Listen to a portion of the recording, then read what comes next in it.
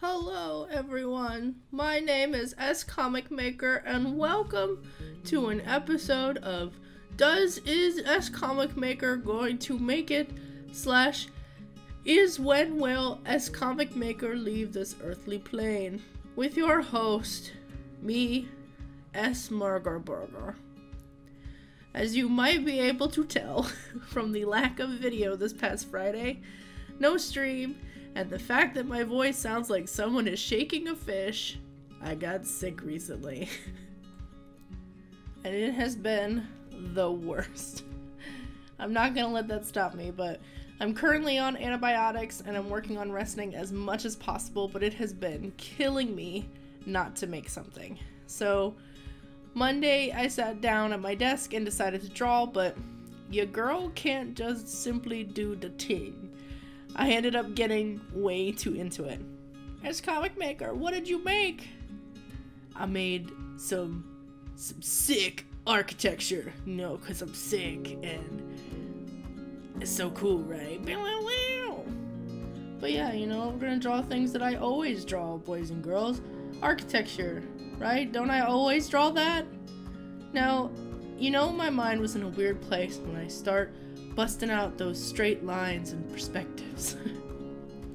In all honesty, I'm not that good at drawing landscapes or buildings or really technical stuff, and I've been meaning to practice them for a long while, so I took my sick opportunity to just sit down and draw something. The building that you see me drawing today is called Kinkaku-ji, or the Golden Pavilion, which is a Zen Buddhist temple in Kyoto. I'm working from a photo I took while my husband and I were in Japan. I've been wanting to draw this temple since I took this photo, and what better way to practice architecture when picking something super complicated, right? Woohoo! I'm crazy!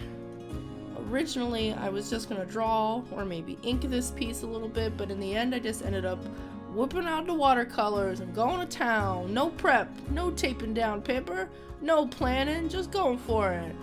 And yeah, the paper curled up because I was stupid, but it has been forever since I spontaneously decided to just go ahead and start drawing and painting because I really wanted to just create something. Coughing and hacking and dying aside, I had a really relaxing time working on this. I also actually really liked how it turned out.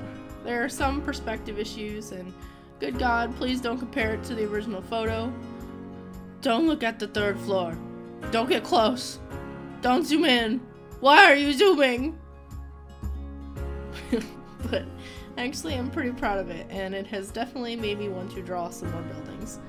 I find that something I lack with characters is environments, and I think if I practice and get more confident with drawing backgrounds, that I'll feel better about having characters interact with backgrounds. Little bits of growth are what I'm trying to work on here. In fact, I was really inspired by a couple books that I picked up while in Japan.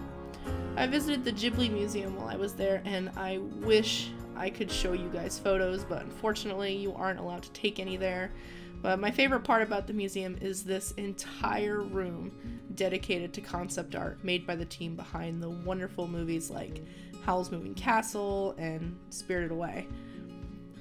While I was there, I picked up a book that had some behind-the-scenes stuff from Spirited Away, which is my favorite Ghibli movie, and ended up looking for other watercolor scenery books at the local book-off stores in Japan. These books are what made me want to start trying some stuff out, so who knows? In the future, you might see more practice like this. My style doesn't quite match the look of these books, which I would love to achieve, but I tend to rely too much on photo reference and trying to make it look right that I forget to be more loose and experimentative, so maybe next time. Well, that's it for me, guys. Hopefully I'll be 100% up and running after all this sick mess is over with, but in the event that I'm not, be sure to follow me on my social media so that you can keep up to date with my status. Links for all of that stuff are down below. Also, if you're new here, consider subscribing.